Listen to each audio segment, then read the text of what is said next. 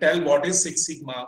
So I said that in 3 different perspectives we can tell what is Six Sigma. What are the 3 perspectives?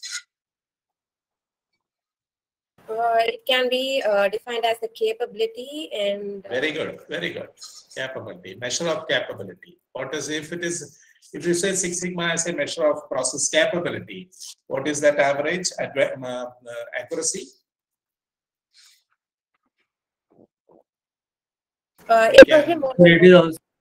It is also a measure of accuracy or repeatability of the experiment. Yeah, when you say so, measure of capability, isn't it? So when you take measure of capability, you can measure the capability in 2 ways. One is doing things good, that means accuracy, and the other one, defects. So when you say the accuracy, where Six Sigma capable process will have an accuracy of 3 in a million defects. Well, that is DPM. But this one 99 point, how much? 9966. 99.66%, isn't it? Yes. So in other words, if you convert this into a million, this much right, so how much defective? So in a million, 99.9966% right means 3.4 defects in a million. Defects per million opportunities. Okay, this is one way. And what is the other perspective that we can say Six Sigma? What is Six Sigma? It is a problem-solving methodology. Very good. Problem-solving. It's a methodology. Problem-solving methodology. Good. And then we can also say it is set of tools. Six Sigma is set of tools and a data intensive strategy of problem-solving, etc. So these 2 things you can say. Okay. Right. Good.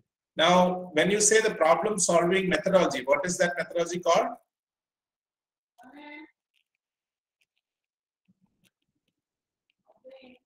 DMAC. DMAC.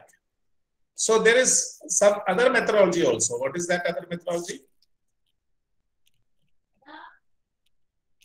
It's called DFSS. Okay. DFSS means Design for Six Sigma. Now, this methodology used for problem solving.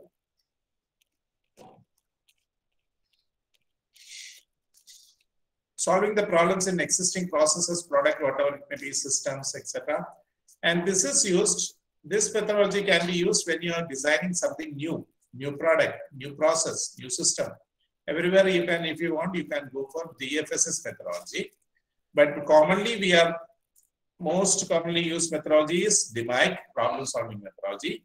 DMAIC methodology is known as what? What does it stand for? DMAIC? Define, measure, analyze. Define, measure, analyze, improve and control. Isn't it? Yes. So this is the methodology for taking Six Sigma projects, isn't it? So we also learned project and operations, difference between project and operations. I also said that project is growth, actually. If you really want to grow in your career, you should focus more on projects, not only operations. Operations, there are so many people who can do the operations. So many people are there to do this day-to-day activity, but only very less people are there who's capable of identifying opportunity, identifying a project, complete a project, etc. So Six Sigma projects are done in a phase called DMAIC, a phase or methodology, whatever we call. It's called, this is a methodology or steps to identify a project and complete a project. Okay. Now, we also learned what are the things we do in a defined phase. What are the things we do in a defined phase? We will try to identify an opportunity, isn't it? Opportunity for improvement. And then what is the most important part in defined phase we learned?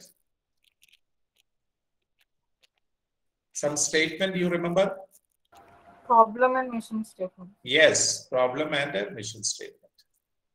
So when you make problem and mission statement, again, let me tell you that next Sunday, if possible, I'll create a WhatsApp group, and next Sunday we will use to do a, we have how many people? Around 60 people used to be here. We will divide into some 6 teams, 10 people each, and I will give a scenario. We will identify how to make a problem statement, how to make a mission statement, and then we can do one or two tools in that. So that with team wise we will do it. Okay. So let's see if possible. I'll send that Zoom link, and I will send. We'll not meet in Google. We'll meet in Zoom. I'll send that in a WhatsApp group. We'll try to create a WhatsApp group also. I'll send it in that, and then we will try to do in that, so that we can split into different teams, and then we can practically try to take it. Okay. I'll try my best for that. So problem statement and mission statement, and then what is that? Team, isn't it? And then we have schedule, CPOC, etc. So all these things are in the define phase. And once we identify a problem, an opportunity for improvement, and then we get approval also from our top management, formal approval. Okay, go ahead with this project. This project is strategically aligned with the company's objective. Now go ahead with this. Now you try to solve this problem. Try to identify this opportunity, and let us have this opportunity of improvement. And then the team will now move to measure phase. And in the measure phase, what are the things we learned? What is the first thing that we did in measure phase?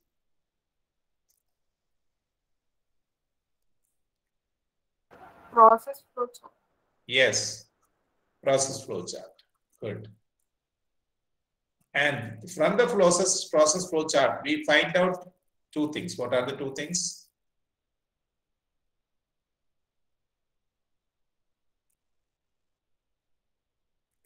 CTPs.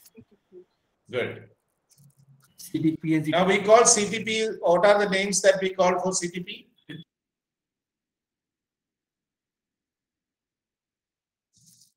critical to quality. Yes, critical to quality. So What why are the other critical to names? quality? That is why. And then what is the other name?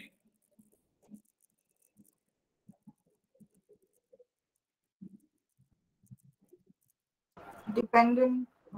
Dependent Dependent variable. variable.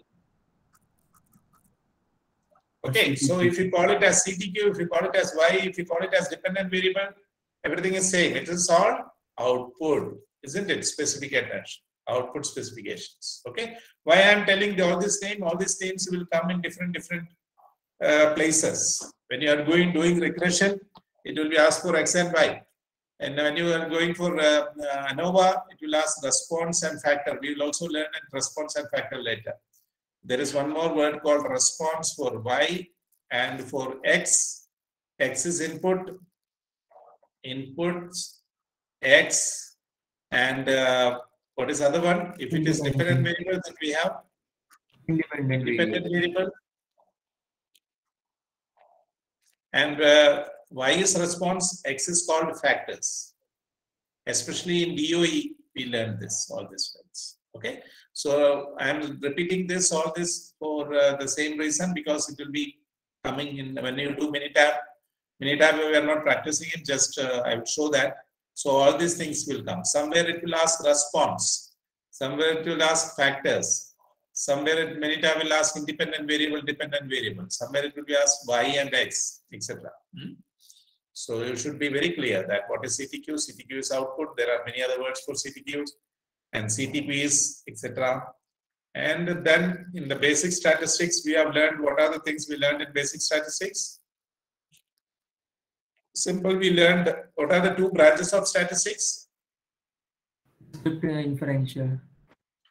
Descriptive and inferential, isn't it? Descriptive and inferential. See, I was talking about exit poll that day. Do you remember or not? I was talking about exit poll, and if you remember, on 7th, I think the last phase completed, and 7th itself, the exit poll came. And exit poll predicted, yes, in Punjab, Aam Aadmi Party will come, and in UP, BJP again will come. Exit poll predicted or not? And almost similar seats, what is predicted by exit poll. It come as true or not? So exit poll is what? Inferential statistics. Now, how do you do inferential statistics? First, you will collect a survey, and they will take some descriptive statistics. From the descriptive statistics, you predict it. Now the prediction, you cannot predict 100%. You can only give a range of predictions, range of values. So in the descriptive statistics, what are the things we learned? Mean, standard deviation, variance, isn't it? And I have given some other names also. What is this SS? Sum of squares. Sum of squares, isn't it? Sum of square means square summation of x minus x bar all square. We can call it as sum of square. And if you divide this into df, what is df? Degree of freedom. Degree of freedom, what is degree of freedom? df is equal to? Just a minute, I have a call. Just let me take a call. Please excuse. Just a minute.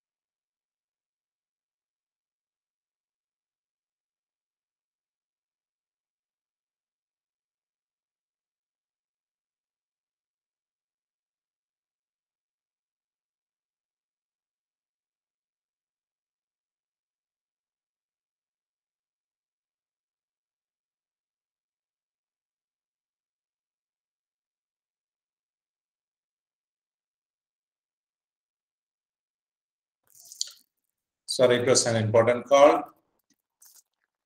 Okay. Right.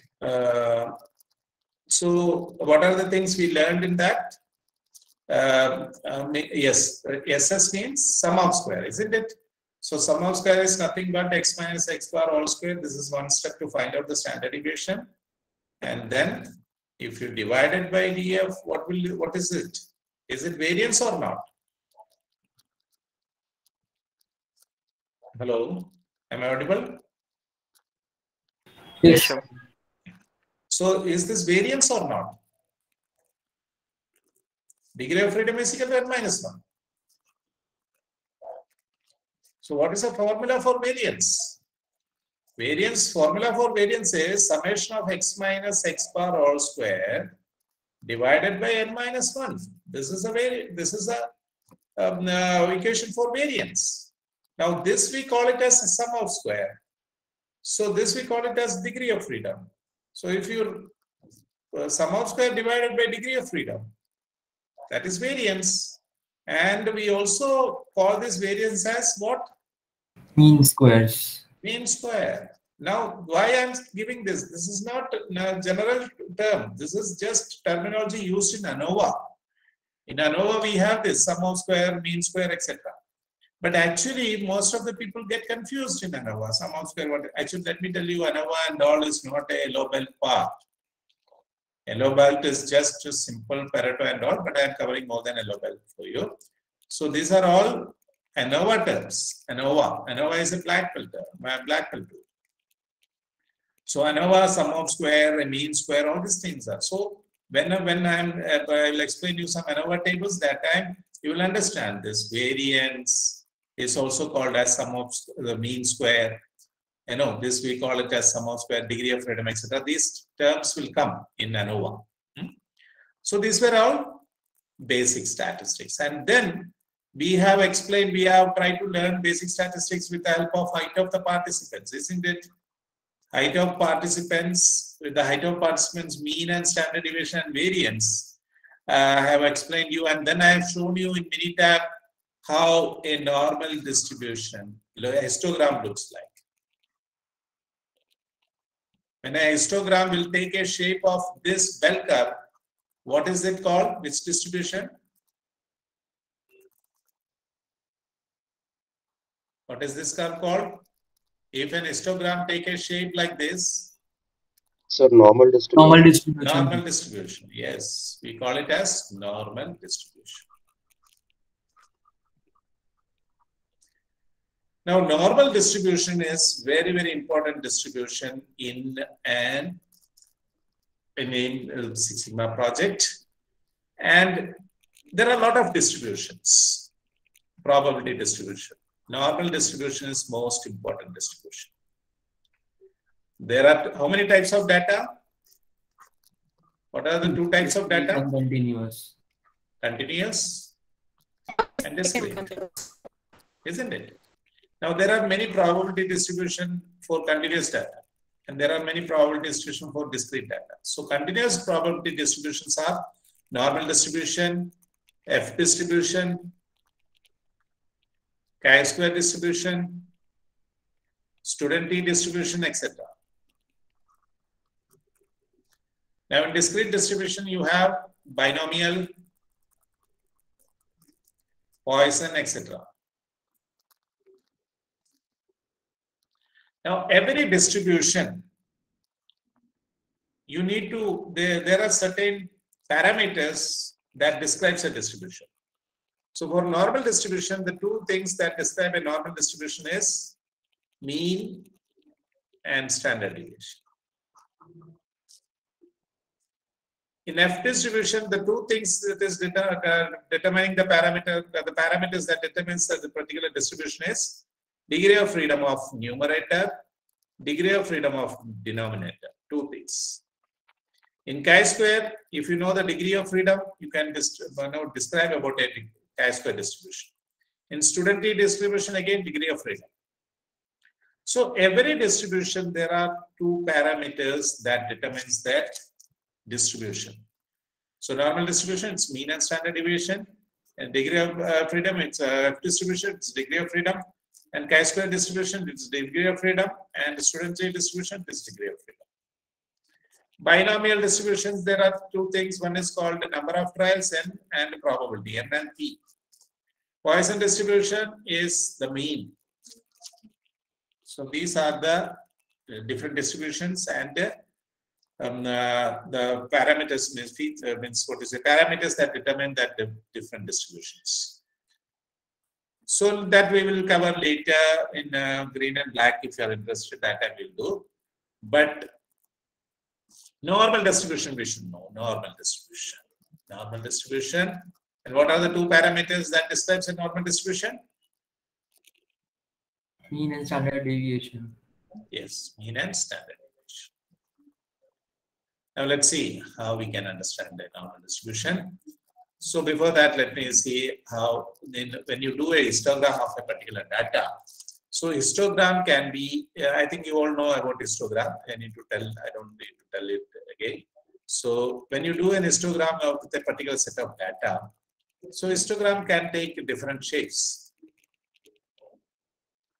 So if you get such kind of shape, it is just a ideal situation. You will not never gets like this, except if you have 1 million data, etc. That time you can have this perfect normal distribution.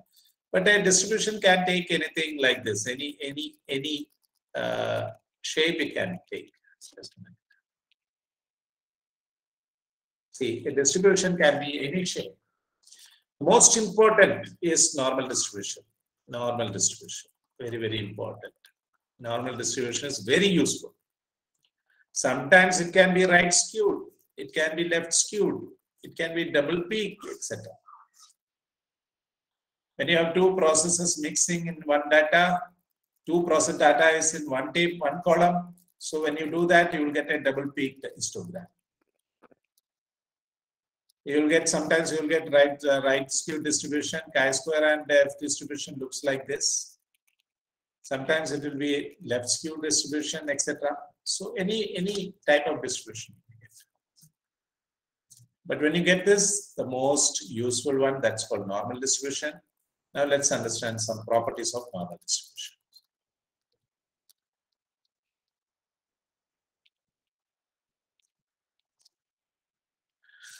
So as I said, when we get the bell shape, we call it normal distribution. Normal distribution has certain characteristics.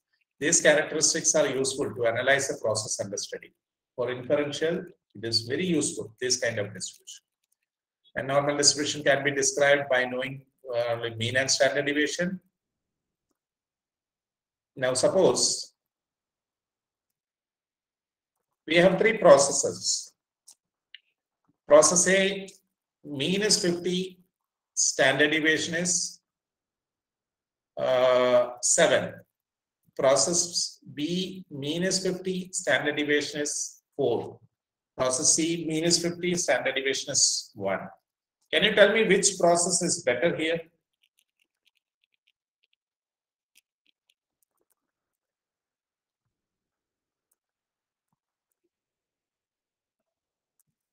Any idea which process is better? Which is more precise process? So standard deviation one process. So one standard deviation maybe because data might be clustered in a small region. Very good. So what is standard deviation? Range and standard deviation is measured for what? The dispersion, isn't it? The variation. So whichever standard deviation is less, variation is less. When variation is less, precision will be. When variation is less, it will be more precise or less precise? More precise. More precise. Less variation, more precise. So this process is better.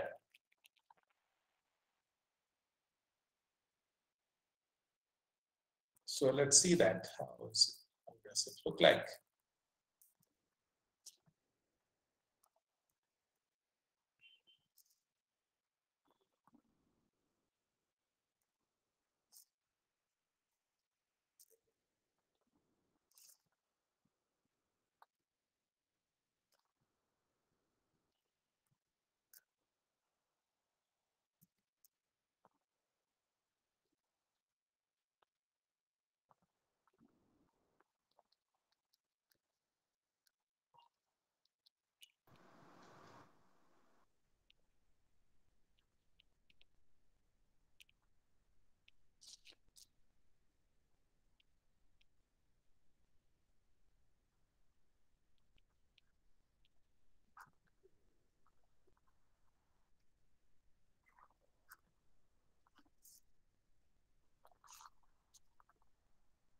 Tell me, which process is process A here?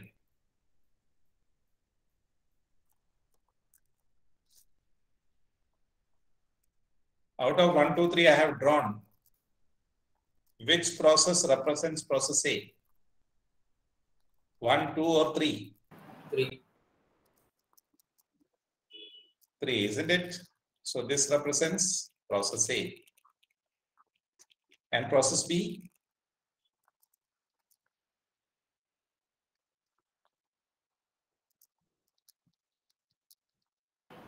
Process B is? 2. 2 and 1 is C, isn't it? This is C. So what is that? See the standard deviation How much is this? How much is this? The spread. Process A spread, how much?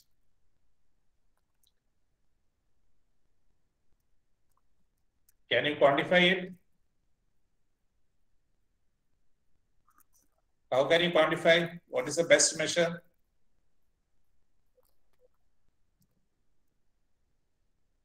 Any idea? How much will be this width? This is width of process A. How much?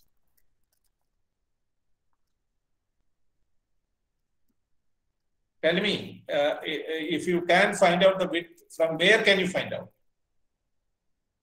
From which parameter you can find out this?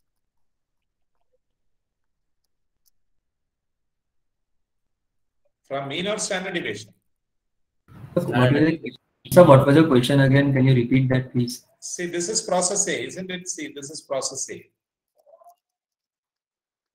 This is process A or not? Yes. Now, this is the width of this process. See, process A is from here to here. Let me take a different color. This is process A, the blue one, isn't it? I'll draw once again.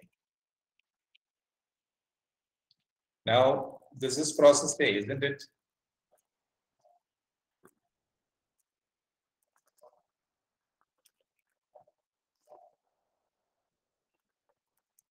Right or not? Yes, sir. Now, what is this? This is the width of the process, isn't it? This is a spread. Now, what is this spread? How can you find out this spread? Standard deviation. So, is it the spread is 7 or not? Yes. Is this spread 7? It is not 7. Sir, it is 14 But maybe. this 7 or spread 8. can be found out from this. This is a function of this. This is function of a standard deviation. This spread is a function of standard deviation. We'll see what is that function. We'll see it later. Similarly, you can find out the spread from this standard deviation. Spread of B. You want to find out the spread of B. This is the mean, 50. And if you want to find out the spread of this, you can find out from where? From this standard deviation. Okay? Right. So you understood this. When standard deviation is less, the process spread is less. So this is how it looks like. Process A, process B, process B. Okay, now let's take another situation. We have 3 processes. Mean is 10, process A mean is 10, standard deviation is 2. Process B mean is 15, standard deviation is 2. Process C mean is 20, standard deviation is 2. Now tell me, which process is better here?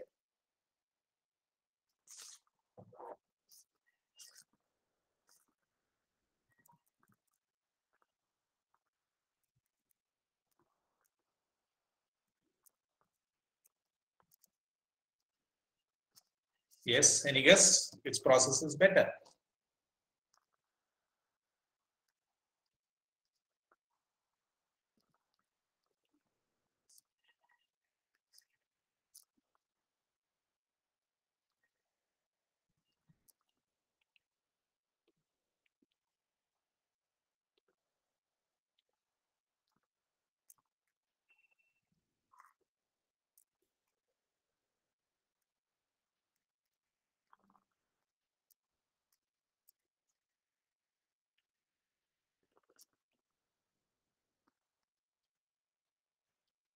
Yes, any guess?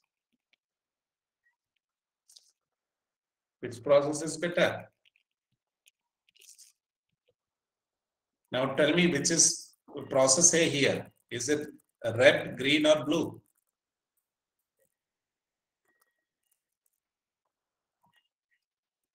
Red one. Red maybe. So this is process A, isn't it? And then process B and process C. This is 10. This is 15. This is 20. Yes, tell me which process is better.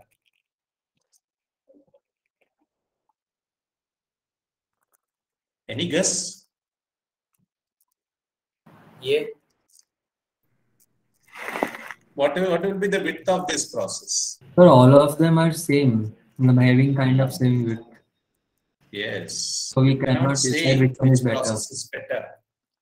You cannot say which process is better. Suppose this is a process required by a customer, and the customer wants a specification of target as 19.8.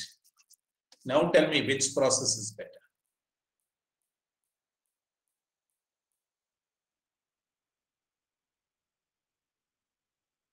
C will be better. Then C will be better, isn't it? Unless you don't know what is the target, you cannot know. Now you understood the difference between this. Here standard deviation is same. So the width is same for all the process. So process spread is same, precision is same. But only accuracy is different. The precision is same. You remember the shooter example where you have this kind of, it was shifted from the target. Remember this? Yes. So this is something like this, which is good, precise process, but the process is shifted from the center.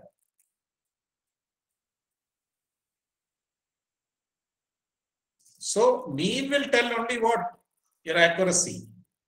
What is the best measure of process? Process best measure is standard deviation. So both mean and standard deviation both are important. But which is difficult to achieve? Reducing the mean, reducing the standard deviation is difficult to achieve, isn't it? We learned it, isn't it? Improving a precision, achieving a precision is difficult. So standard deviation talks of precision and mean talks of accuracy. Is it clear? You remember that first slide? Yes, sir. That 4 shooter slide? And we said B and A, shooter B and shooter C. Isn't it? We had a confusion which shooter is better. So which shooter was better? C. Why? He was more precise. Precision is more difficult to achieve. Is it clear? So when you get two standards, mean and standard deviation of a process, how you can describe this process? Is it clear?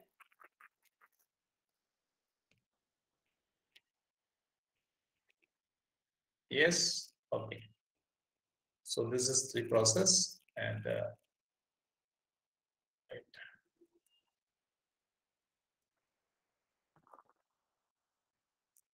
Understood?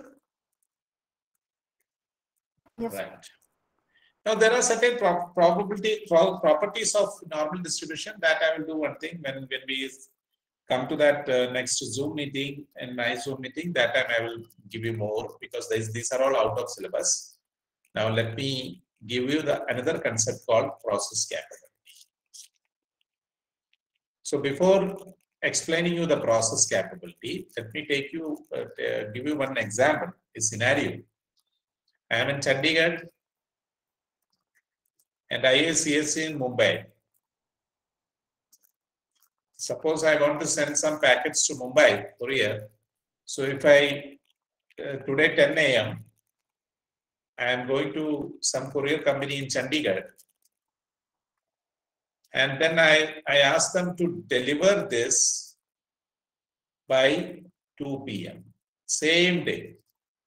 10 a.m. I went to Chandigarh courier company, and I want that it is to be delivered at 2 p.m. same day.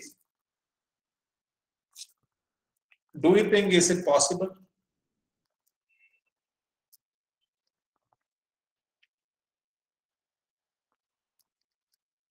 Yes or no? What happened? Are you there or only your number means your phone number is showing? I can see some around 40 people. I feel only 2-3 people are there. Tell me. Hello. No, sir. Yes, sir. 10 a.m. I went to courier company and I asked them to deliver it by 2 p.m. How many of you feel that it is possible? Sir, it may be possible if they are traveling via air. Means of transportation. So, if at all you feel that this is possible, can you give me the names of that company you feel that they are capable of doing this? FedEx. Can you give me some names of courier company that you feel that they are capable of? FedEx. FedEx. Then Blue Dart. Blue Dart. Then E-card. E-card. I am not. Are they capable?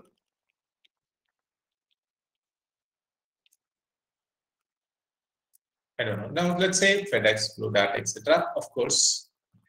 Now, what is this? What do you call this? I am a customer, isn't it?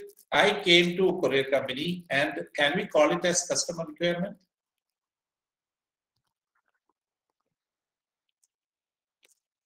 So we can also call it as specification limit, customer specification. Now, what is my specification? I say that it should be delivered by before 2 p.m. This is my requirement, isn't it? This is my specification. Now, if I go to this FedEx, Blue Dart, etc., the most likely chances are there they cannot deliver it by 2 p.m. They may say, sir, 2 p.m. is not possible. If you want to be delivered it by 10 p.m., yes, we can deliver. But 2 p.m. is not possible. Now, what is this 10 p.m.? Now, this is 2 p.m. is customer specification. Now, what is this 10 p.m. they said?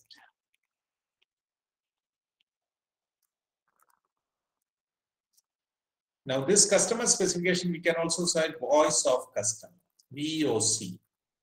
Now, if you call this VOC, what can we call it? VO and can we call it as VOP, voice of process? Yes, sir. So one is VOC, one is VOP. Now, why did this name comes to your mind first? Because this is something related to the capability. Capability. Now, this is the capability. So, I asked if at all they are capable, what are the... So, you know that FedEx is capable, Blue Dart is capable. Now, what makes them capable? Now, here comes the process capability study. Now, what are the things you have learned? One is specification limit you have learned. Another one is control limit. We'll learn that. So, ability of a process. What is process capability? Ability of a process to meet customer specification. So, my customer specification of below 2 p.m. the courier must be delivered to Mumbai. And there is no capable ability. There is no capable process. So if they say this is not possible 10 p.m. So then what I will do? I will shift my specification to 10 p.m. Okay, I said, okay, nobody is capable. So let's say one thing, let it go by 10 p.m. So I will shift my process specification. So this is called specification and this is called your process, voice of process and voice of customer. So it can be, it is useful to choose which one to you choose among the best, etc. So many places you can use this process capability study. So two things are important in process capability. One is specification and another one is control limit. VOC, VOP. You have to know what is the voice of your customer and voice of the process. This is very, very important thing in Six Sigma. Not only in Six Sigma, in quality, it is important. Process capability is very, very important. Now let us see in detail what is the specification limit, what is process limit, etc. Now, process capability is ability of a process to meet its customer requirement. So every process has its own inherent ability to produce product or service depending upon what? The men involved in that process, the machine used in this process, material supplied to the process, method used in this process. That is why the two names come to you, FedEx, Blue Dart, etc. Because they have capable men, machine, they have their own flights and material, etc. method, they have softwares, etc. for that, which make them capable than others. So every process is, the capability of the process. Every process has its own inherent ability. Now, this inherent ability is determined by the man, machine, and so all this 5Ms or 4Ms, etc. whatever. And this inherent ability is called expressed as voice of process. Now, similarly, output specifically required by the customers. Now, it has nothing to do with the inherent ability. That's why I said I just asked them to deliver it by 2 p.m. I am not bothered whether they are having capability or not. That nothing to do with my specification, has nothing to do with the capability. Only thing, when I find that my specification is not met with this customer, I may alter my specification, but I have my own requirement, isn't it? Customer specification is totally different. It has nothing to do with the process capability, the inherent ability of a process. And the output requirement is expressed as VOC. So what is the capability? Capability of a process is ability to meet the customer requirement. In a simple word, it is known as VOC divided by VOP. Voice of customer divided by VOP. But it's a ratio between customer specification and your process specification. So let us see what is this CP, CPK is the two things. So it's very simple. It's specification width by process width. Now what is specification width? Specification width is upper specification width divided by lower specification width. Suppose you have a specification with some specific gravity of 40 plus minus something, 2 something, whatever it may be. So what is the USL, upper specification limit?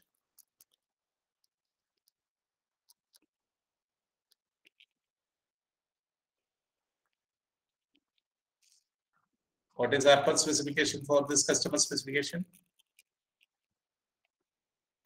42. 42. And what is the lower specification limit for this?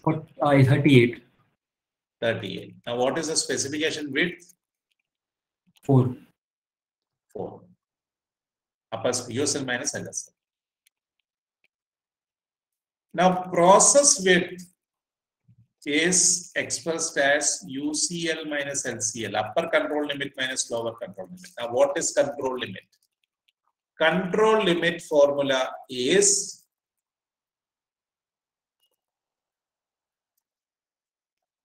we'll see it is given as mean plus minus 3 standard deviation.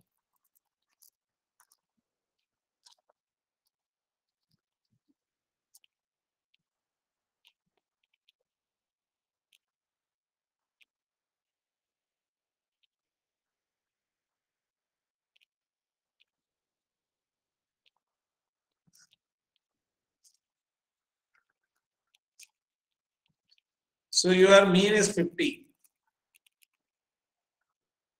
Standard deviation is equal to 2. Then what is this UCL?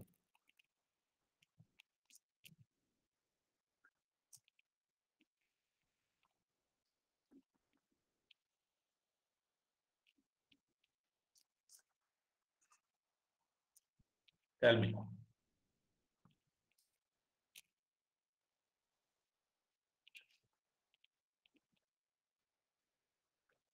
$52.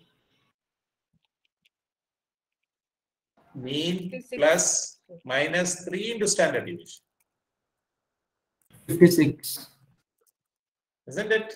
56. Now what is this here? LCL 44. 44. Isn't it? Now, what is this control weight? The process weight. UCL minus LCL. How much?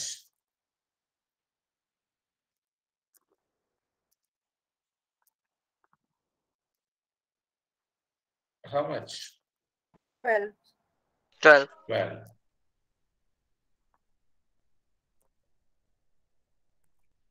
So what is this 12? From 2, how will you arrive to 12?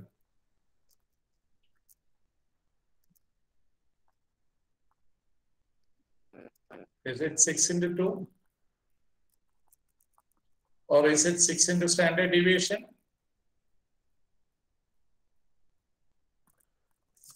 Yes. What is UCL? What is control limit? UCL, what is control limits? Control limits are, that means process limits are mean plus minus 3 standard deviation. Now that means what is UCL? UCL is equal to mean plus 3 standard deviation. LCL is equal to mean minus 3 standard deviation. Now what is this UCL minus LCL? Is equal to mean plus 3 standard deviation minus mean minus 3 standard deviation. Mean get cancelled, minus becomes plus. So 3 sigma plus 3 sigma, how much? 6. 6 sigma. Now, have you heard this 6 sigma before?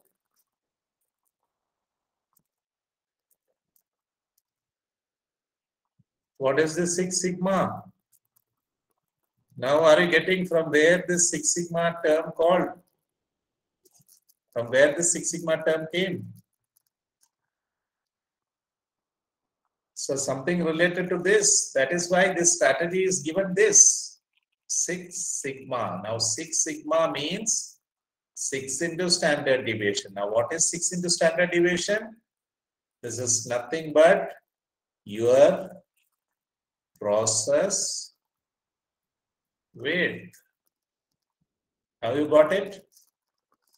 I said process width is a function of standard deviation. Now, what is that standard deviation? This width is equal to, process width is equal to 6 into standard deviation. If your standard deviation is 7, then what is this process width? How much is this? 42. 7 into 6, isn't it 42? Clear? Is it clear? Yes, sir. So process capability is equal to specification width by stands process width. That means USL minus LSL divided by. So this is the formula for process width. Now,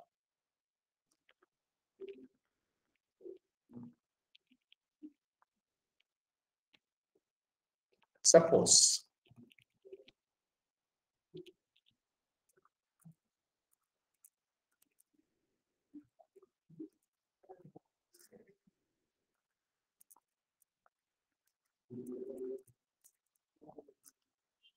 now what is this? USL, isn't it? And LSL. Now, what is this? Is it VOC or VOP?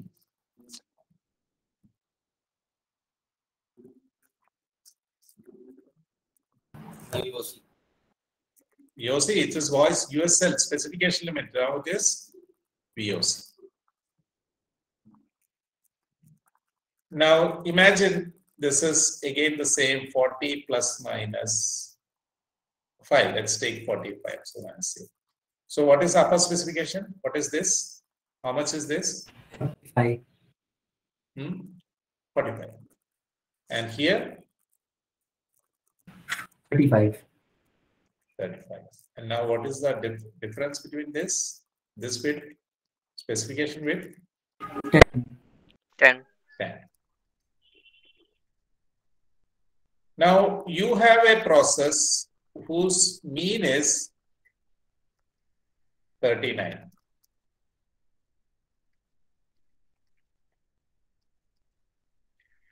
And standard deviation is 2.5.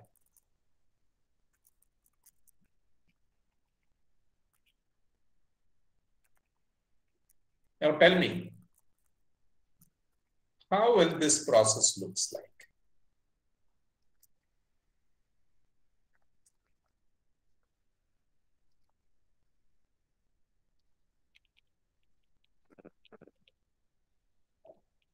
Will it look like this?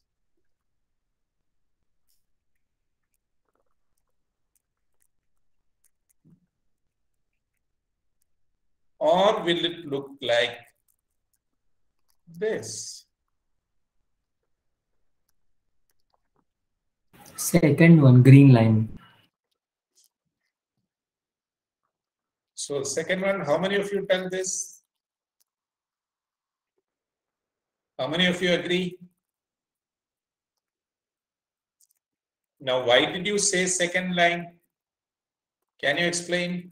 Sir, we said that the process width is 6 into standard deviation. So 6 into standard deviation will be 15 and this is 10. So it will be higher than that. No?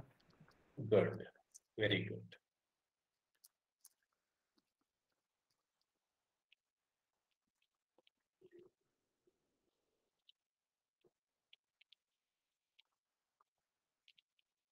Good.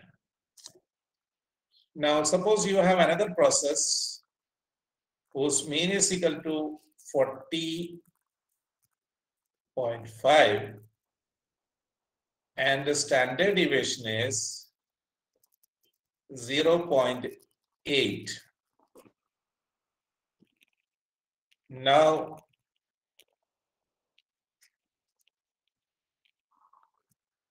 which process among the two is more suitable to this?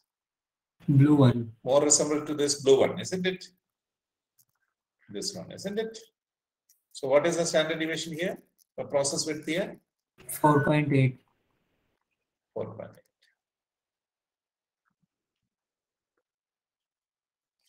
Now suppose this is company A and this is company B. Now this is supplier. Suppose supplier A and supplier B. And now you are here, your company wants to select this supplier and this is your specification. Which supplier will you select?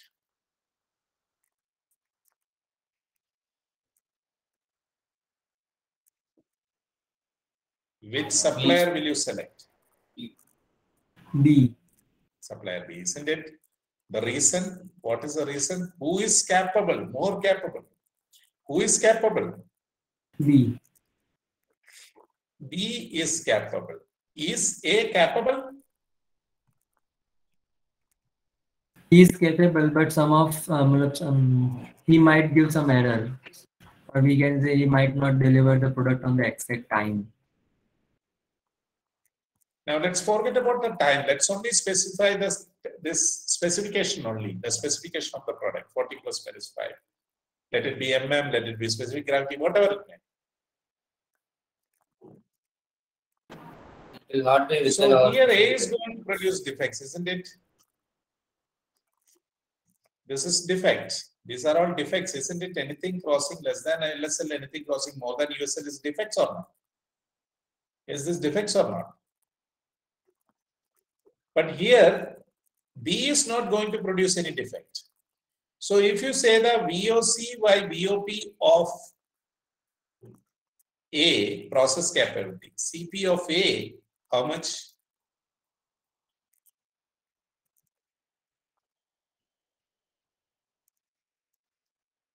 Is it less than 1? Is it equal to 1? Greater Or than is 1. it Greater than 1. I'm talking about A.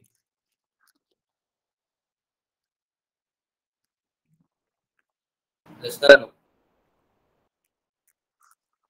Less than 1, isn't it? What is VOC? VOC is 10 divided by VOP is 15. So is it less than 1 or not? What is the capability of B? VOC by That is VOP. greater than 1. Is it less than 1? Is it equal to 1? Or is it greater than 1?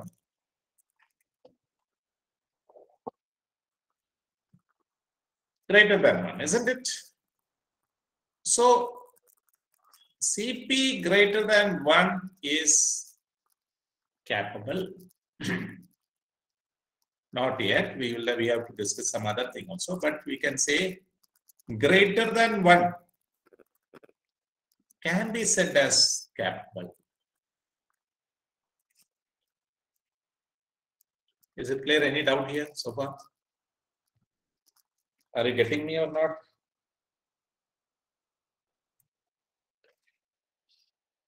Yes.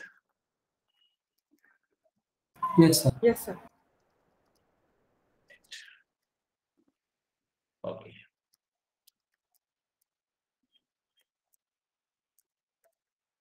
Okay. Now suppose same thing. Suppose we have a process capability of some customer has given a capability one specification as 40 plus minus 5. So this is capable. This is the specification, and you have 4 suppliers: supplier A, B, C, and D. And if you want to select 2 suppliers, which supplier you will select?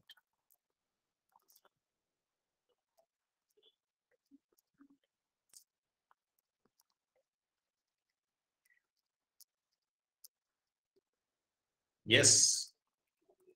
If you want 1 supplier, which supplier will you select? Supplier D. D. Supplier. Sir, D. And if you want to select one more supplier, which supplier you will select? C. C. Definitely they are rejected, isn't it? So you can use process capability study for this. Okay, selecting a supplier.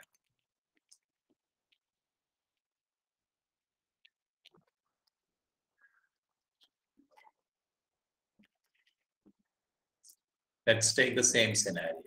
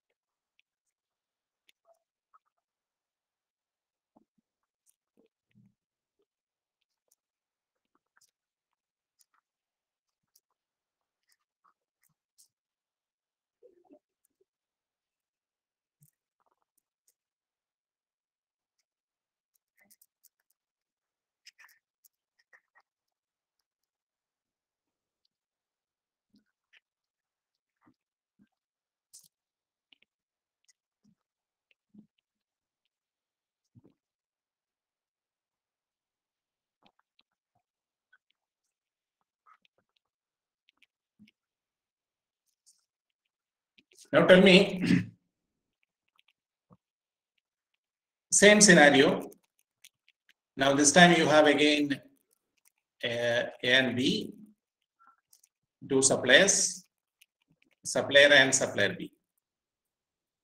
Who is more capable? Whom will you select?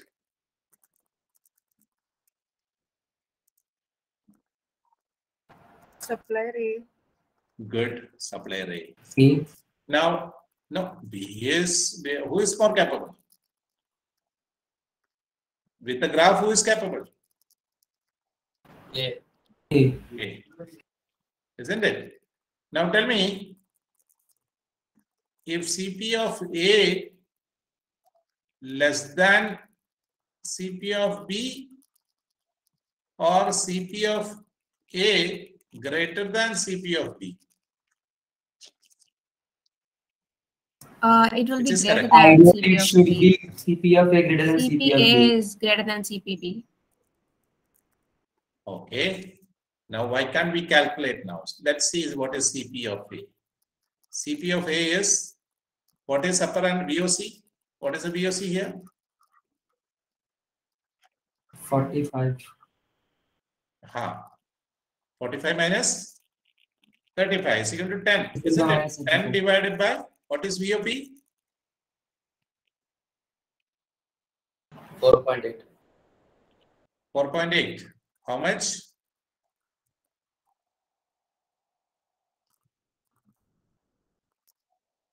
Um, 4.85.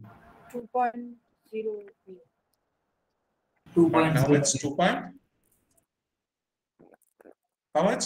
2.08. 2.08. Okay, good. So CP of A is 2.08. Now let's calculate CP of B. VOC by VOP. Tell me, what is the VOC here? 10. 10. And what is VOP here? 4.8. 4.8. 4.8.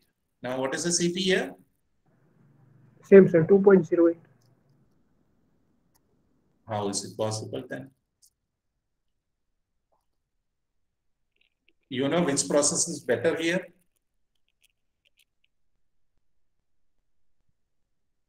But you know which process is better? A is better, isn't it? Yes. So here CP has one drawback. Understood? See, if you are not drawing the graph, you are just taking the CP, will it give you a good conclusion? No, isn't it? So CP will not say about the process center or process shift. Now here we have a better measure called CPK. So the process capability, better measure for process capability is what? CPK. Now how CPK is calculated? CPK calculation, there is CPK now it is calculated taking the only one side specification. Now how will it say? Let's see. CPK, you have to calculate two things. To find out CPK, you have to calculate CPU and CPL. Now, what is the calculation for CPU? CPU is equal to USL minus mean divided by, now tell me, how much? Divided by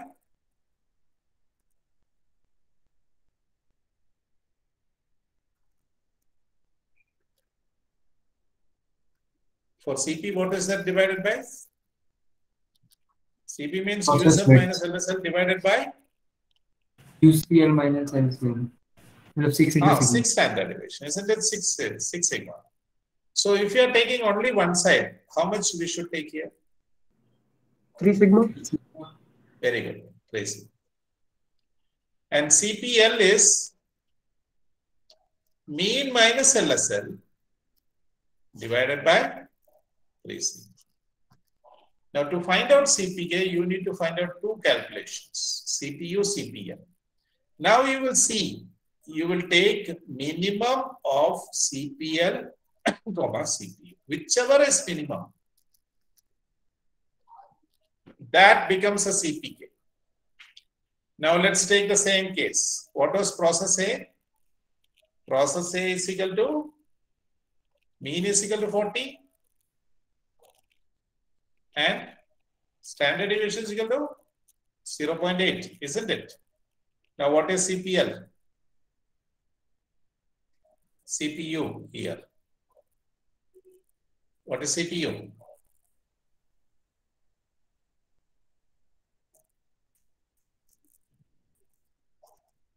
USL is equal to 45. LSL is equal to 35. 1.042. Can you just tell the steps? CPU is equal to? CPU 45 minus 40 by 3 into 0.8. Very good. 45 minus 40 divided by 3 into 0.8. 0.8. How much? 1.042. 1.042. Good. Now, what about CPL?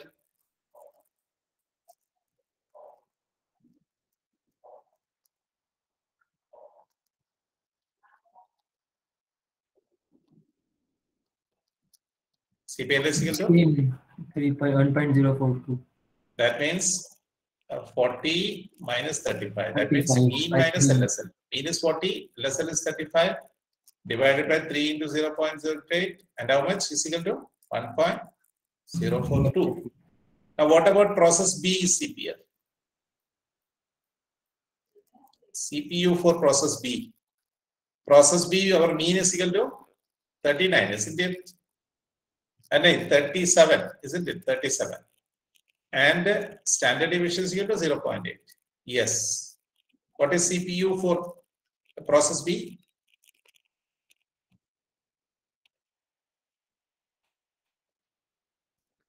(45) is USL minus, what is mean? 45 minus 39 by 3 into 0.8. 37 is the Okay, 37 divided by 0.8 into 3. 0.8 into 3, how much is it? 3.33. 3.33. And CPL is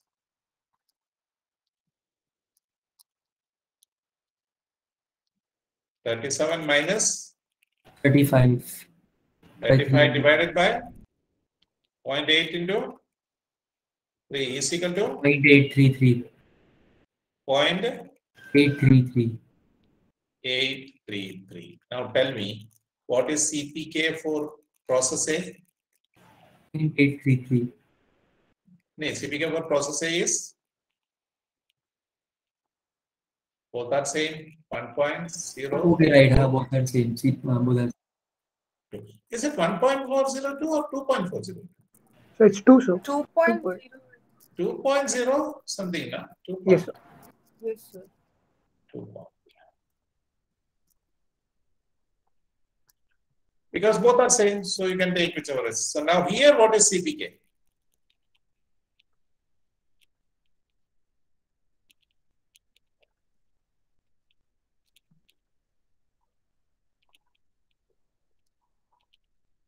Tell me. What is CPK for B? 0.833.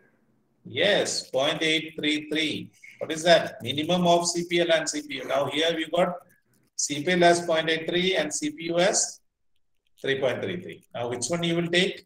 Minimum. So the real capability of process B is 0.833. And for CPK A is 1. So that is why we have selected this. Now you understood? Now what do you mean by when CP is equal to CPK?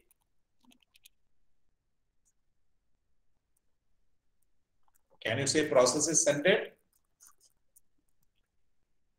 In Yes, this sir. case, CP was equal to CPK or not?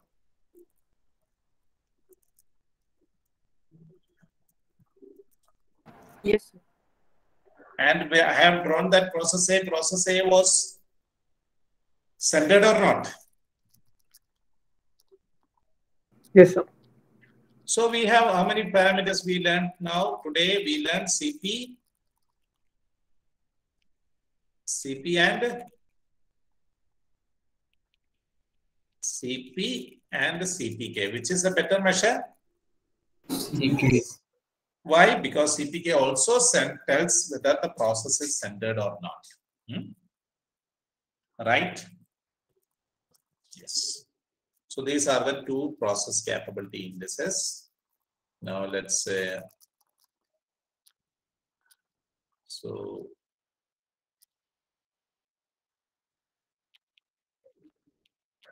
please understand, here in this equation, there is only one variable. What is that? Standard deviation is only one variable.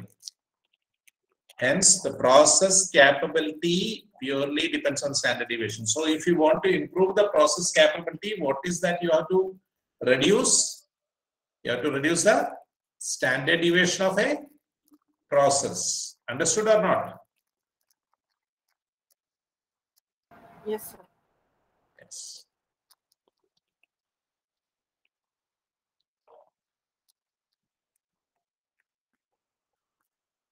So major weakness of CP is CP will not say whether process is centered or not.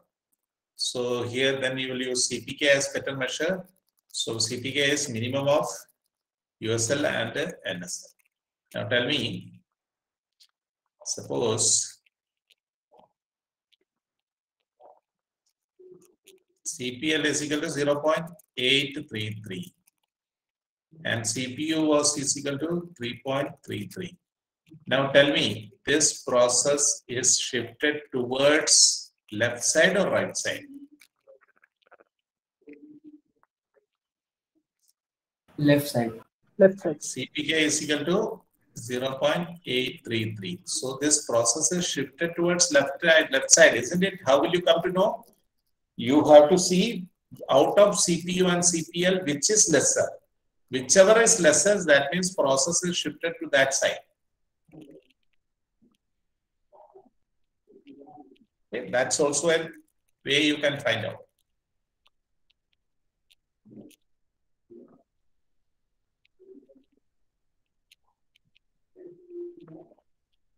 USL is equal to 45, LS is equal to 36, and sigma is equal to 1.5. What is CP?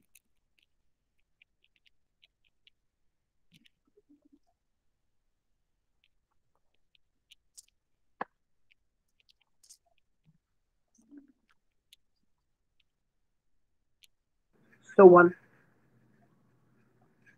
Correct? 45 minus 36 divided by 6 into divided by 6 into 1.5 is equal to 1, isn't it? Okay. Is it okay so far?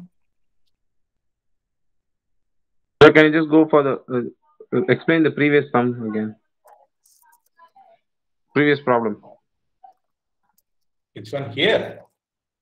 Yes, sir. I'm not going to explain it. Somebody can explain it.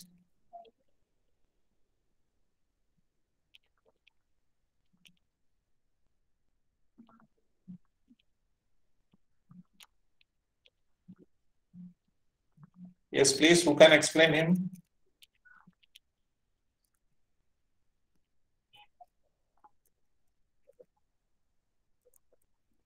Sir, we had defined the equation for this USL minus LSL upon 6 sigma.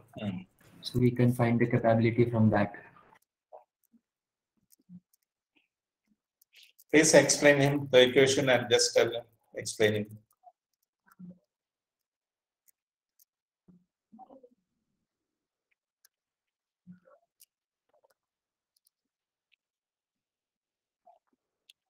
Yes, sir. Now I understood, sir, how it works. Understood? Yes, sir.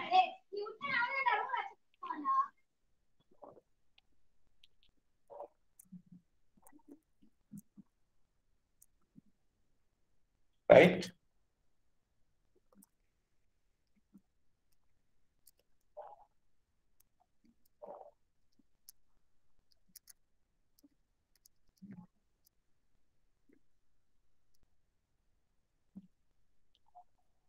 So shall I proceed next? Yes, sir. Yes, sir.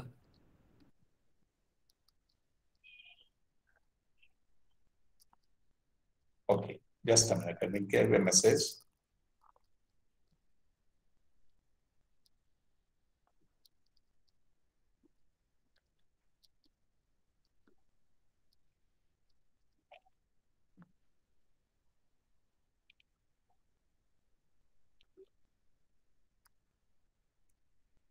Just give me a second.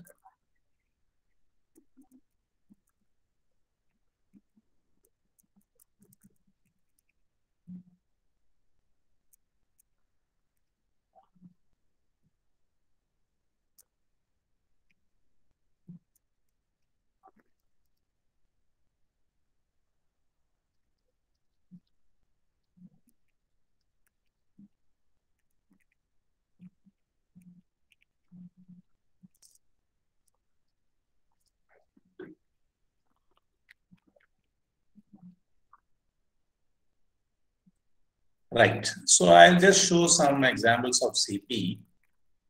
Just a minute.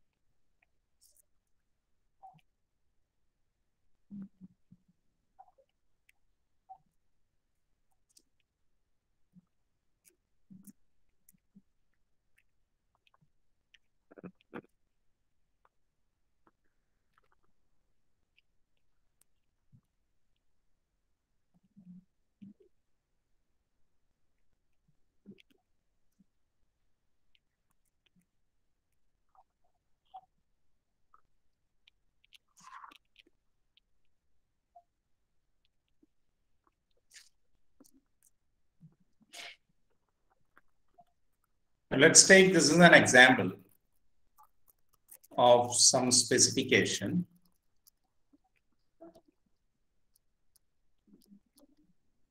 Now the specification varies between, lower specification is 2 mm and upper specification is 4 mm. Okay. Let's say customer, maybe some, let's take this, some product. Now customer want this specification 3 plus minus 1 mm. 3 plus minus 1 mm means LSL how much? 2 mm. And USL how much? 4 4mm, isn't it? So now this company wants to select one supplier. Now they have gone and taken this supplier's information. Now if they have taken it in a batch and they went to day one, they have taken 4 suppliers. Day 2, they have taken this one supplier. Likewise, they have taken. Now they want to see whether this supplier is capable or not.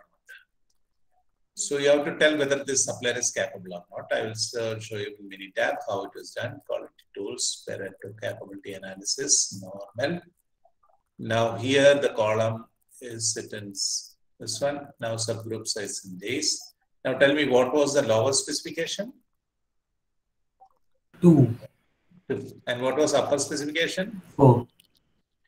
And now let's click OK. Let's see is it capable or not.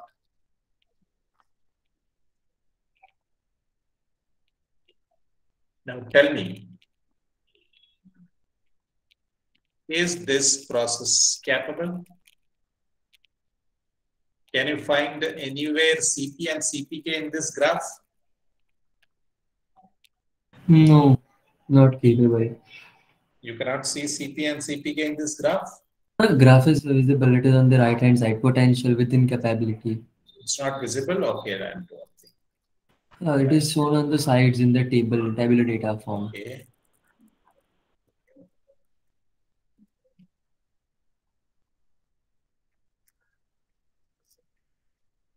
Even now it's visible or not? Is it visible now? Yes, sir.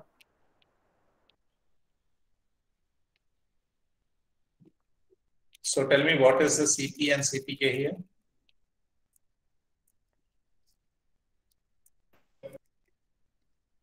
CP is 0.33. CP is 0.33 and CPK? 0.02. So can you tell, is this process capable to meet the customer expectation? No. And you can see this graph, isn't it? So if I want to draw this graph, how does it look like? This is USL and LSL, isn't it? USL is 2, LSL is 2 and USL is 4.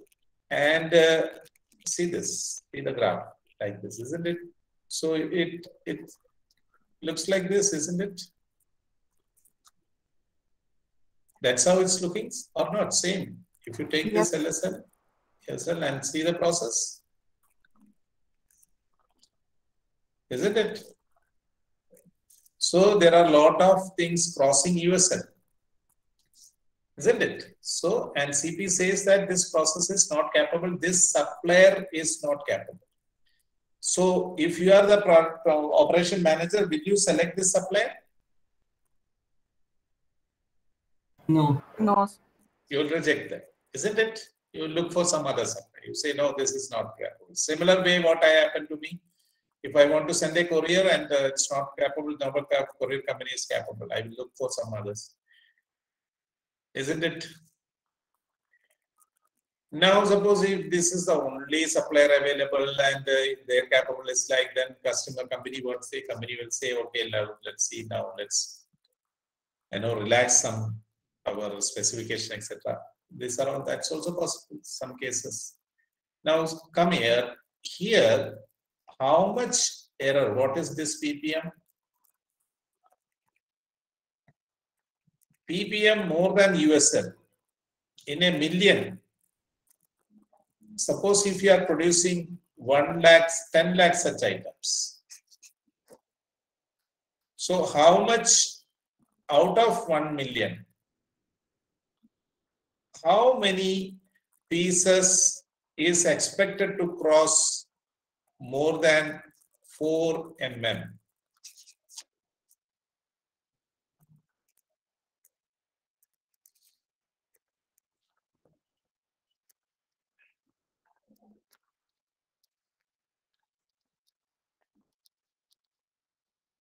.475, well, 0.475 million.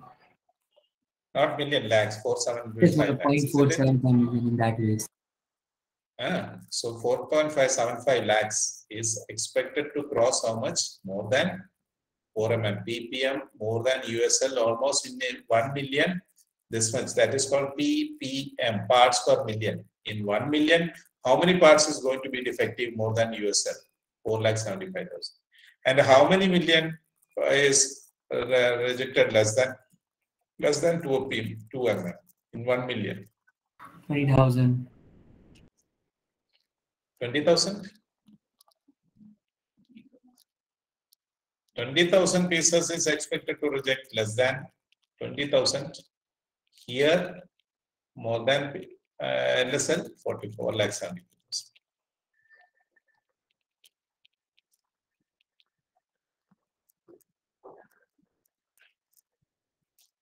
20,000 in a million.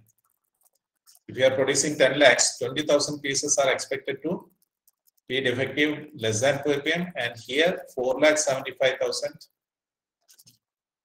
Only this much area is acceptable, isn't it? Rest all are defective. Clear? This is the use of CPCPK, right? Yes, sir.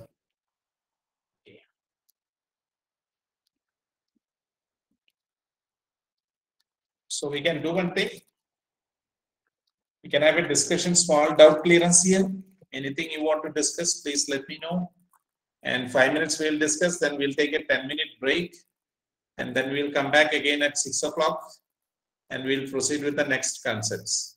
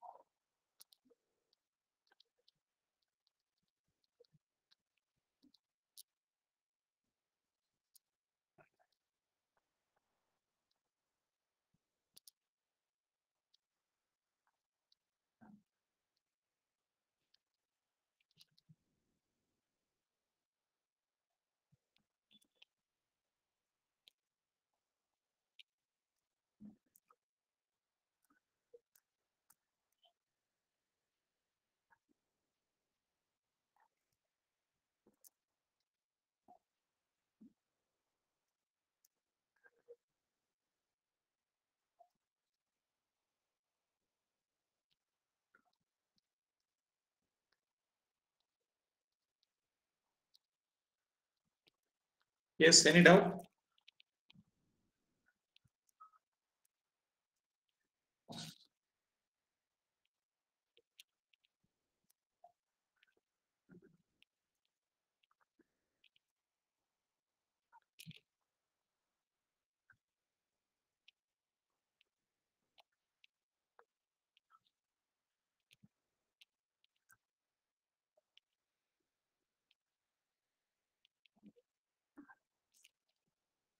Yes. Tell me. Now, what is this data we have used now for CP and CPK? Is it continuous or discrete? Continuous data, sir. Continuous, isn't it? Continuous data. So this CP and CPK is for what? CP and CPK is for continuous data. What about if we have discrete data, count data? How can you find out the process capability? It can happen or not. You have continuous data or not. Discrete data also you can have or not. Yes. So how will you find out process capability for continuous data?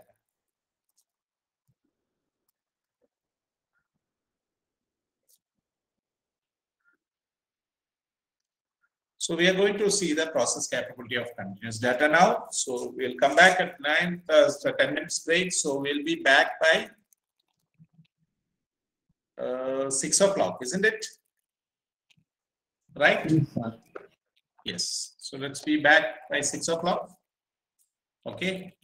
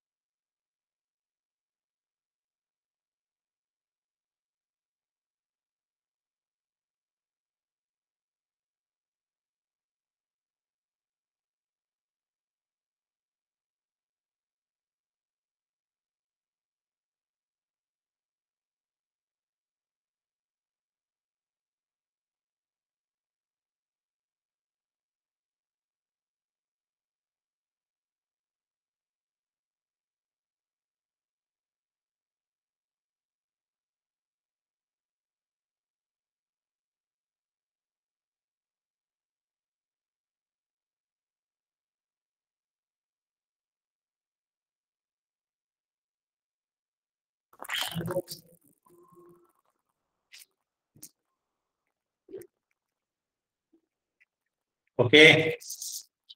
You are back or not?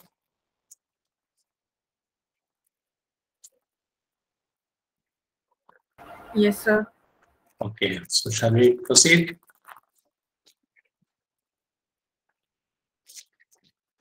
Okay. So as I said, next week I will try to have a Zoom meeting. I'll send the link to you next Sunday. So before that, not now, you can download Minitab on Saturday, because once you download Minitab, it will expire 30 days trial pack. So you download Minitab on Saturday so that in 30 days and Sunday we'll practice. Let me tell you once again, this is not part of this level program, but still I will try to show you Minitab practically, how you will use Minitab, the CP and all, with a practical project based thing. Okay. So I'll try to do that next Sunday. So Saturday, you can download, whoever is having laptop, they can download it from minitab.com. I'll show you now that.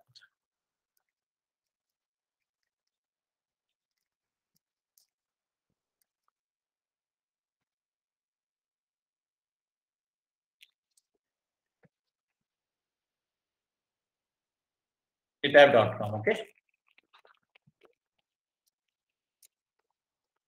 This is minitab.com. And if you scroll down, this is the one you have to download.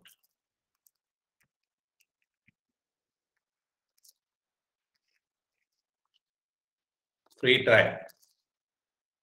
Just click on free trial. It will ask you some details. Fill that detail, and trial link will come into your mail. Okay. Do it on Saturday. Next Saturday. Coming Saturday. Not today, because at least you will get another, say, 30 days trial back. So at least half of you students, if you download it, it will be good, because once I split it into a team and we'll be doing whatever we have learned so far, we'll be learning it in a project-based manner. So I'll split into teams, and then I'll give a task, and you will do that. I'll show you, and then you will show, and then you will analyze and interpret the result. Okay. Hello. Oh, okay, sir. Okay.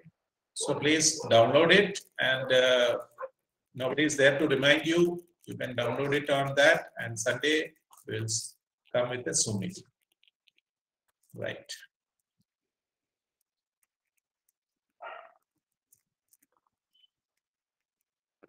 Okay, so as I said, we have process capability for count data. Okay, so let's see.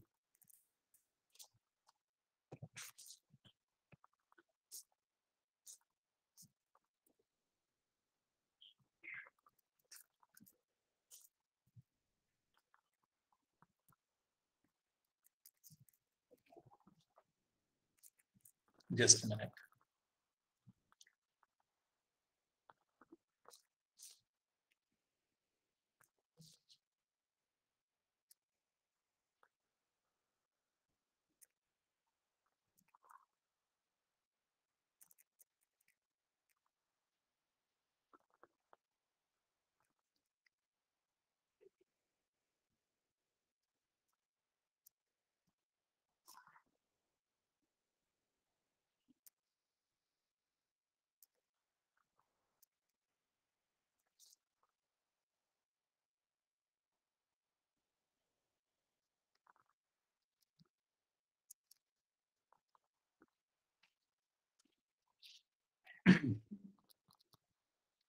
So we learned that CP and CPK is for which data?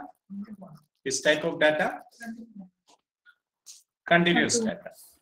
Okay. Now let's see this process capability study for discrete data. Now I'll give you an example of a blanket manufacturing company. Now suppose they produce somewhere around 5,000 or 50,000 blankets in a day. 50,000 blankets in a day they are producing. Now, if they inspect this blanket, there can be many defects. Some defects are missing thread, loose stitch, etc. So many different kinds of mistakes are there. Now, suppose a quality inspector inspected, suppose he is inspecting some 100 blankets. So one blanket, if we inspect, so there is a missing thread. Now he is going to reject that. In the same blanket, you have a loose thread also. So how many units rejected? 1 unit. But in 1 unit, how many defects? 2 defects. It can happen or not?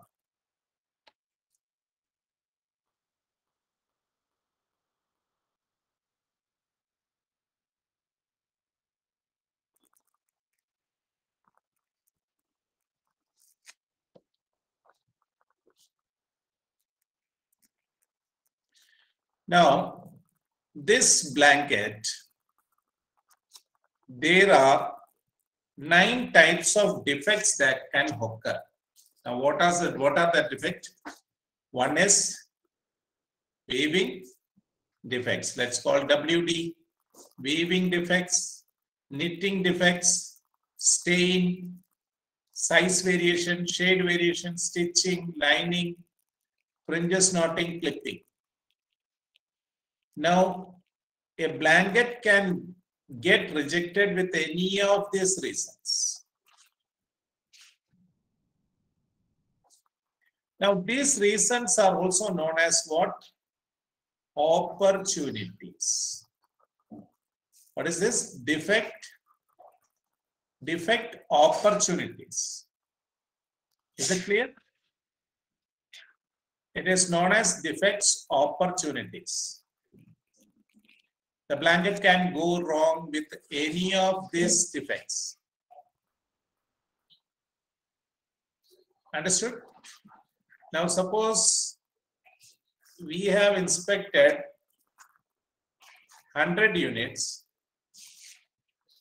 Out of 100 units, let's say one blanket, there was a weaving defect, there was a knitting defect. Now how many defects it is there in the blanket? 2 defects. So total defects 2. And how many blankets rejected?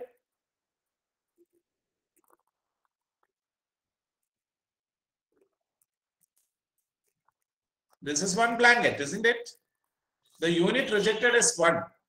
But in this 1 unit, there was 2 defects.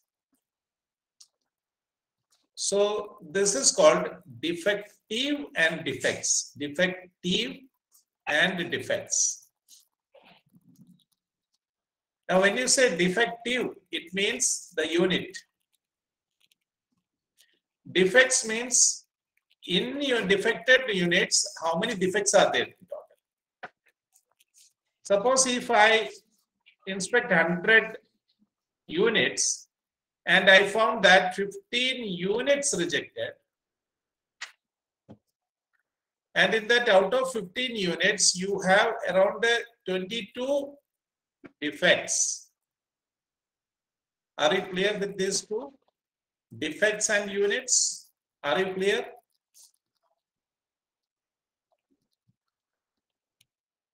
Yeah, I'm really, Yes, sir. I'm not getting a response. Previous batches, I used to get good response. What happened to you? Hello? Are you not getting, or is it Are you getting the concept? Or not? Tell Sir, me. can you explain this one more time? Yes. Let me know that if you are not getting it. So I gave an example of what? Blanket manufacturing unit. Okay. Blanket manufacturing unit. Now they make blankets. So after making blankets, there is a process of inspection or not?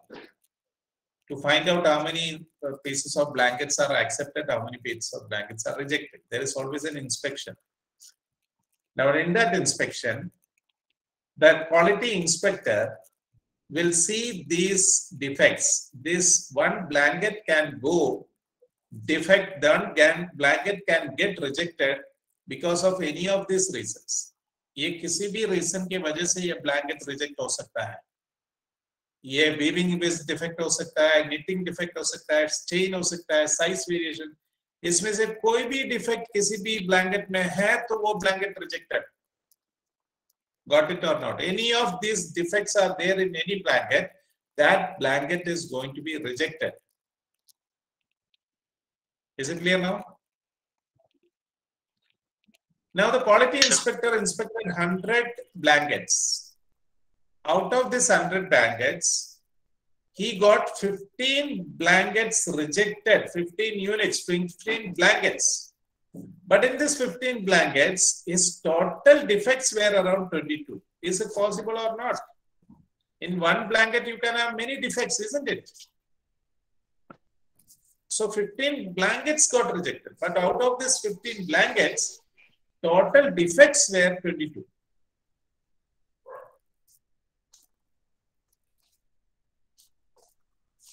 समझ में आया कि नहीं? Yes, sir. Yes, sir. Clear?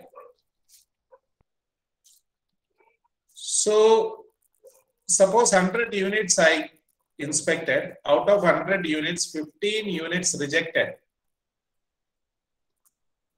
Now, what is the rejection percentage?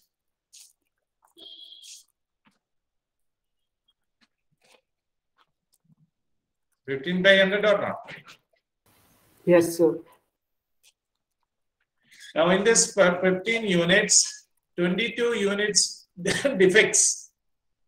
Now, there is a term called defects per unit. It's very simple thing, yeah. Very common sense thing. No need to have much. CPCP case, of course, different, but these are all very simple. Defects per unit. What do you mean by per? Per means very simple. Defects divided by units. So, how many units? How many defects? 22. And how many units? 100.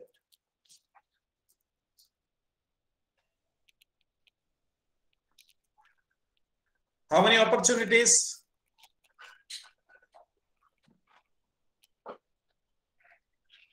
How many opportunities? 9. 9, sir. 9 defective. 9 defective Nine. opportunities. How many units? 100. So total opportunities?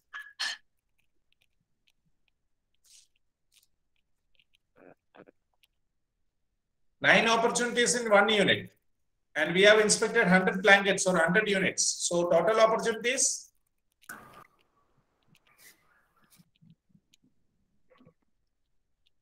900. 900. Yes, 900. 900. And you got 22 defects. So can you just tell me what is DPO, defects per opportunities?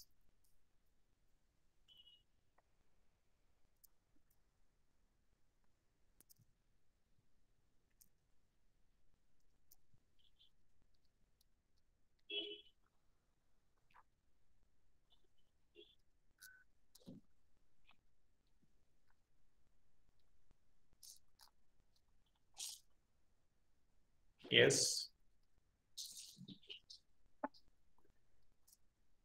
What was DPU? Defects per unit.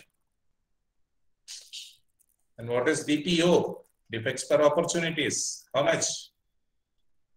22 upon 900. Very good. 22 upon 900. So simple. Common sense. Very simple thing.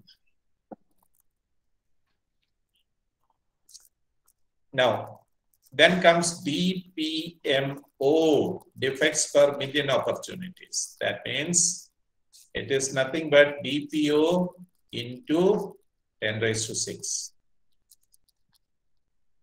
Million means 10 raised to 6. So DPO into 10 raised to 6. That means 22 divided by 900 into 10 raised to 6. This is going to be the DPMO. That means in a million opportunities, how many defects you are going to produce. So DPMO is a measure for defects. PPM, parts per billion. This is for defective units. So you have 15 defective units and 100 units inspected. So into 10 raised to 6 will become PPM.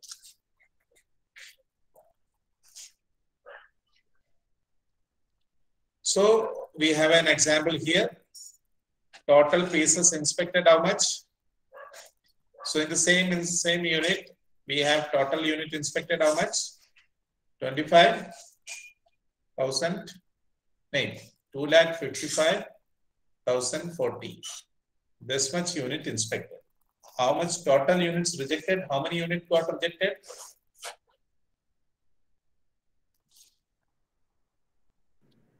10,900. It's visible or not? Yes, sir.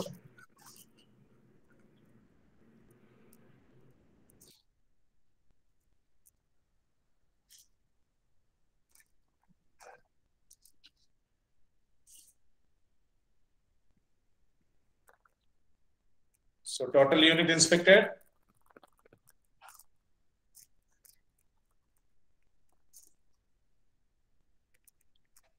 Total unit inspected is how much?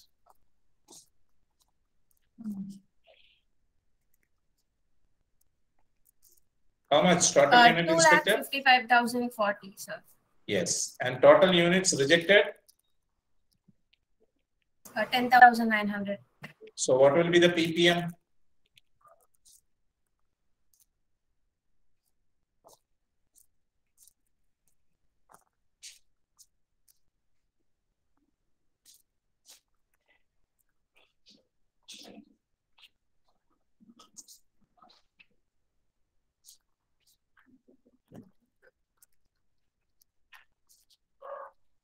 What is the PPM?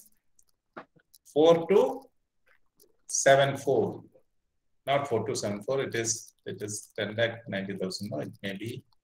There may be a difference. Just a minute.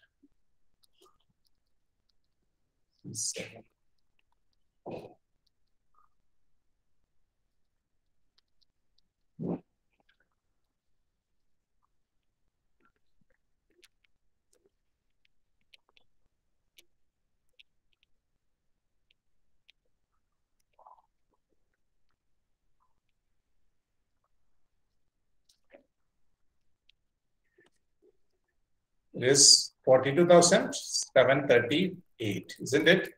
42,748 means in a million, in 10 lakh. If you produce 10 lakh pieces, how many blankets will be rejected? 42,738.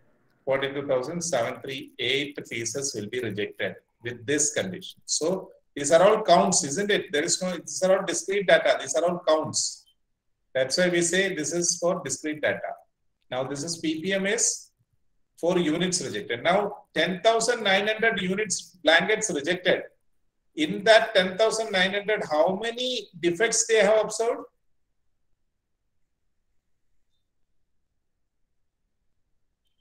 $23,001. Yes. Now what is DPU? Defects per unit. So 23,194 divided by how much? 255,040. This is DPU. So what is the DPU?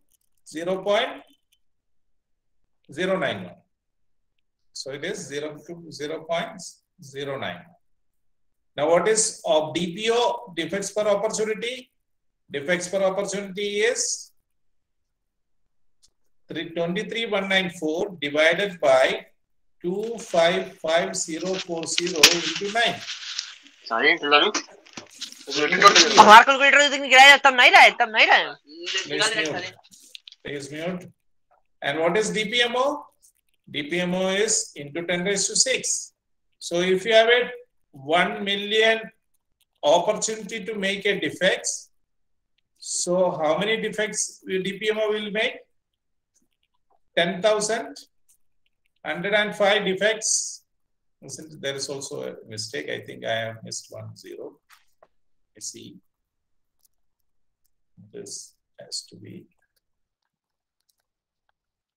106.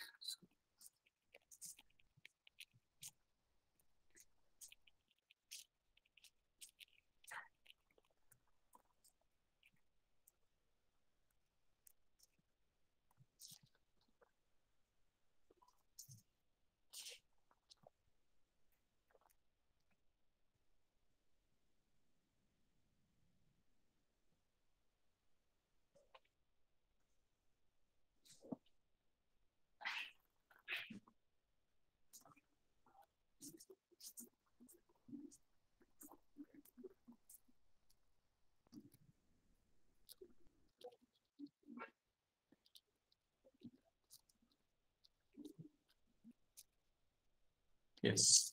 So this is 10. This is correct. 10, 100, 101, 105. Okay, this is the DPMO. Now tell me, for a Six Sigma capable, what is the DPMO?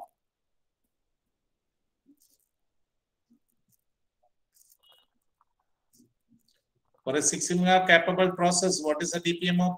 DPMO for Six Sigma capable process?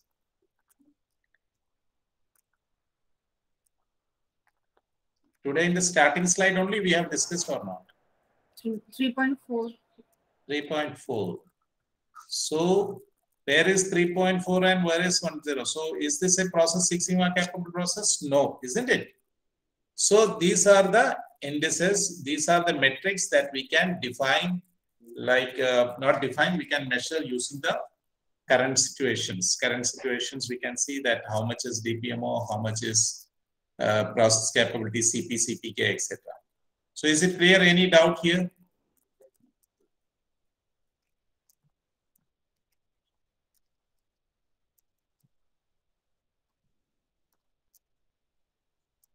Yes.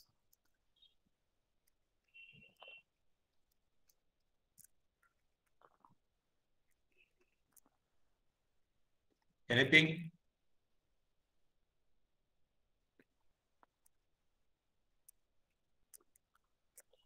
Let me know if you have any doubts, please. Sir, how did you find the defects? You just mentioned for 15 units got rejected. For that 22 defects was how did you find that? That was just, I was giving an example. This is actual data. I was giving an example for that. That's a situation. But this is the actual data. They have produced this much. See, the total production was this. Total pieces inspected, total production was this. And once they have, and this is it may be a 1 month data. In 1 month data, they are keep on taking this data now. So let's see. These are all actual data from the unit itself. Let me see that.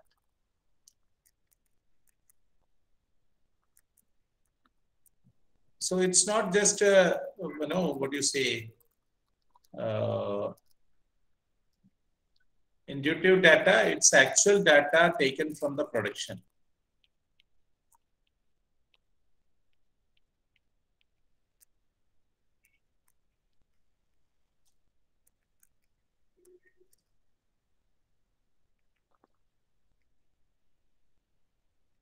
Say this, got it like January this much, February this much, March in January how much weaving defects, knitting defects how much, stain how much, likewise, So these are all actual data got from the companies for taken for your exam. Understood? Yes, sir. So when you go to a company, you know that this with companies, they take regular data collection is there, quality inspection teams are there, they collect data, they inspect it, there are quality assurance activities, quality control activities, lot of activities are there. Okay.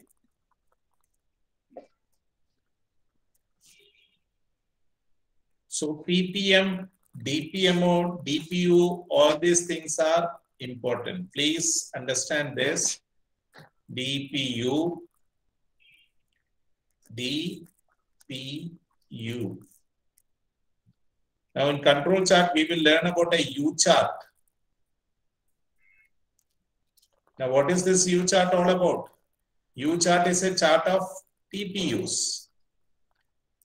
Now proportion detective P. Now there is another chart in control chart called P chart. Now what is this P chart? P chart is nothing but chart of proportion defective. How many units rejected? How many units inspected?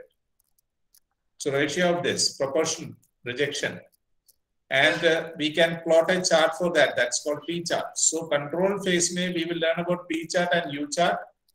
That is why I am stressing this point. And in control chart, there is another plot chart, X bar R chart, X bar S chart. What is this X bar and R? What is X bar?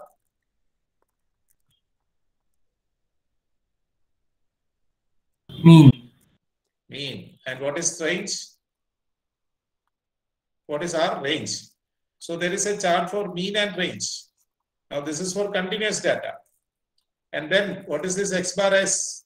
What does it mean S? S means mean and standard deviation. So there is a chart of X bar R, X bar S. So whatever we are studying in measure phase. So in control phase, we are controlling all these things. So that time I will be coming back again. So that's why I'm stressing to you this thing, U chart, DPU, PPM, etc. Okay. Yes, sir. So let's take a, you will understand. So let's do this. So today we are going to finish here because measure phase is completed. I do not want to touch analyze phase now. So before that, next Sunday, let us utilize for initiating a project, a small project up to measure phase, CP, CPK, etc. Whatever we have learned, let us do that. Okay. Ready? Yes, sir. Right. So next next Sunday, I'll be creating a WhatsApp group, and all those who have missed here this, ask them also to join, and we will learn it practically. Okay. Right? Yes. So if you don't have any question, we can stop today.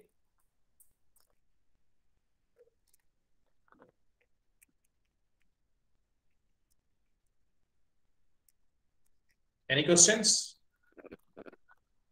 No, sir. Right. Okay then. See you next Sunday with the practical applications of whatever we have learned so far. See you then. Bye. Thank you. Thank you, sir.